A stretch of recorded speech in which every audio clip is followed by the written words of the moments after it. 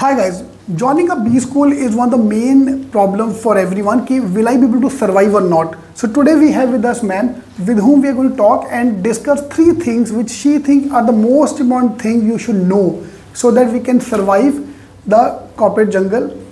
Before we join the jungle, we should learn. Hi guys, we have today with us Pritee ma'am. So Dr. Pritee is the campus head of IBS Mumbai. So ma'am, we want you to come on board for this video on our side of the table rather than seeing you in a very formal way sitting on the other side as a head. Okay. So ma'am, the moment a student comes to campus, he is a normal image. This polished look will come after he joined the B school. Right. So what do you think I should do as a student who is just coming into the campus? Yeah. What are your expectations from me before I join the campus? You should know all these things before you come here. Right. So what are the things which will, number one, make me a good MBA? And something which I can do now, because there is a gap before you join the college, there is a 3-4 months gap, and the student taking a gap year to prepare for MBA as well. They have huge time. So what should I do? Yeah, my message to all the students, when I address them in my opening remarks, when I welcome them, first thing I say is come with a very open mind. Students come with a lot of baggage. And most of the time they are myths which actually reduce their probability of having some great opportunities the moment they pass out their management qualifications. So I tell the students, come with a very open mind and be ready to accept these suggestions, because the faculty members, the placement managers, the staff around is highly experienced, and they know, they've seen batches after batches passing out, and they know what is a successful student and what is a student who's going out with not a sufficient value addition after completing the 2 years program. So if they come with an open mind and listen to the kind of cues that come from everyone in the campus, they will get highly benefited. So the first criteria is come with an open mind. Be willing to stretch yourselves. The more you are willing to work longer, work harder, you will be able to differentiate yourself from rest of the students who then feel that I am doing this qualification in anticipation that it's going to help me. But the person who puts in a lot of effort and hard work in addition to what the faculty inputs are the ones who are more successful. Super. So basically trying to say come with an open mind. Like a lot of people come with already a mindset. Yeah, I'm already smart. Yeah, maybe I'm good in this. I'm already good in this, and I don't want to learn something new. Yes. So come with an open mindset. Yes. Stay hungry kind of thing. Okay? Yes. I want to learn everything. Yes. See, this is the mistake which I did as well. I was aversive to finance. I don't know why, but there was a mental block. Maybe because I'm Punjabi, so कहता है कि Punjabi और फिर accounts का कोई जानता नहीं है. So that was something which I learned later on when I started working, because my first project was into finance. Right. That's where then I had to study finance again. Okay. What I've not studied earlier. Right. So come with the open mindset. Yes. Superb. So is there any expectation from the com skills as well? Because the moment you think of an MBA is mean good English. Right. No, so I keep telling students that the moment you have this badge of MBA, or you are a management student, who's put in 2 years of business education, learning business education, the expectation of everyone around you changes. They are ready to compromise on certain things with people who come with a non-MBA tag. But those who are management graduates, the expectation, whether it is corporate or it is the world around, or it is your colleagues or it is your friends, that management is required to do something to you, which perhaps from other PG programs it may not be accepted, or it may not be required or demanded. And there I say, the communication skills, certain things are non-negotiable. When the companies come on campus, they are ready to accept people with lesser domain knowledge. But something that they are not ready to accept is if people are not able to speak, if students are not able to communicate. Brilliant engineering students that I get, they can solve all aptitude problems, they can think differently, they come with an analytical bent.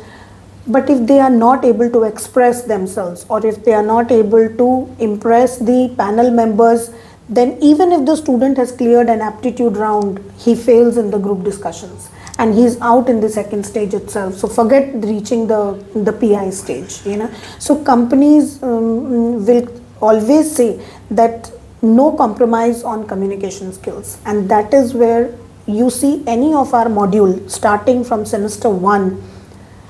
At IBS we start emphasizing on English language proficiency, we start emphasizing on grammar, we start emphasizing on spoken, written English language along with non-verbal.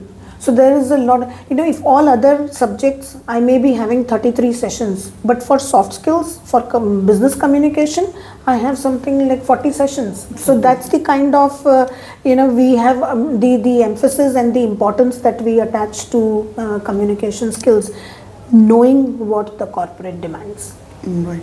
So one thing which is very good for me to hear, there are people who are not everyone is trained in English. Some of them who have participated in the inter-college events, this and that during their school days, they are good in English, some of them are. And most of us have to be improved. Yes. So this is, onus is on, obviously college is there to help you out, but onus is not student to improve. True. And you know, we appreciate the honesty of a student who comes and says, कि English में मेरा हाथ तंग है. You know, when the student comes and says, कि English में मेरा हाथ तंग है, can you help? We have a language lab. The language lab, the first exercise is that the student is made to sit and hear his own communication. So when he hears his own communication, he realizes what impact he's having on somebody else who's listening to him. So there itself, he realizes that, okay, this is the journey now I have to travel. And then the kind of support that comes from language trainers, English trainers, soft skills trainers, which happens in the language lab. But the student has to accept, you know, that I need help there. And then you be ready to travel that path along with our trainers, along with our faculty members. And we are very sure that, you know, with the kind of exercises that we do with the students on communication skills, or the kind of newspaper reading habits, you know, which we actually tell them read aloud. You know, you sit and read newspaper loudly and start discussing, start talking to your faculty and your friends only in English. So we see students coming from you know, they come from those vernacular backgrounds. But within a semester, we see the change in students, and I think that's the power of the management education. Right. None of us have a mother tongue as English. Most of us don't have a mother tongue, but this can be learned. This language can be learned. True. So Amitabh Bachchan ka dialogue na, I walk in English, talk in English. Yes. This is exactly what you have to do. True. Because the moment you see an MBA tag, this means overall personality, and comm skills is part of that. Yes. Yes. You hate it or like it, India में रहना, India में corporate world में काम करना, तो English is must. Correct. The companies say, you know, especially the consulting firms, they are actually looking at a combination of analytical skills and communication skills, both, you know. So when they say, students are very good at analytical skills, but they say, what will they do if they are not able to face the client? These are all client facing roles. Audit firms, you are auditing, you are going and sitting with a client, and if you are sitting with a client and you are not able to talk to the client, then no matter whatever amount of paper audit you do, unless and until you are able to communicate with the client, there we can't accompany the person. So you may be having the domain knowledge, you may be, but if you're not able to communicate with the client, how are we going to run our business? So though they are analytical roles, though they are audit roles, but they want that people should have excellent communication skills, whether they are facing the client in person or they are communicating with them virtually through emails or through any other mode of communication. Correct. Okay. Any third point you would like to add which is important for me to learn here or come already prepared? See, management education also is a combination of domain knowledge, soft skills, and when I'm saying soft, you know, how are you as an individual?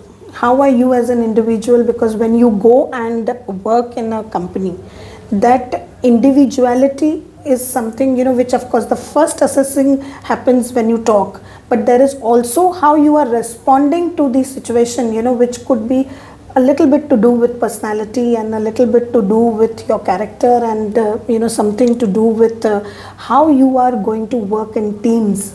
So people are very good individually, but the moment it comes to team dynamics, very difficult to accommodate other people's views or accommodate decision that could be something which is not going with what you have been thinking. But there I say that if you have to work in a team, you should be open to listening to ideas and have a lot of space to accommodate views of others, rather than saying that I am right, you are wrong.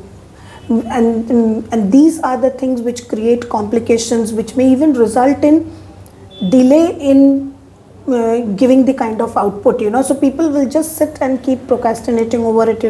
My view not accepted, this one biasness, and all kinds of negative toxic emotions start coming.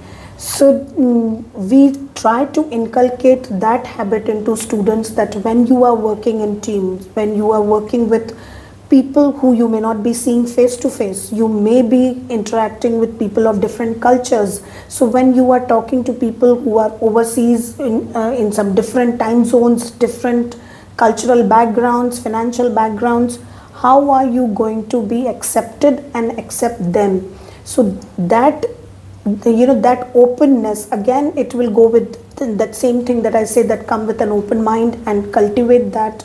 And if you don't have, then come out of those inhibitions, reservations, something that is making you very, very narrow-minded, so come out of that dogmatic personality, and you will be able to become very successful.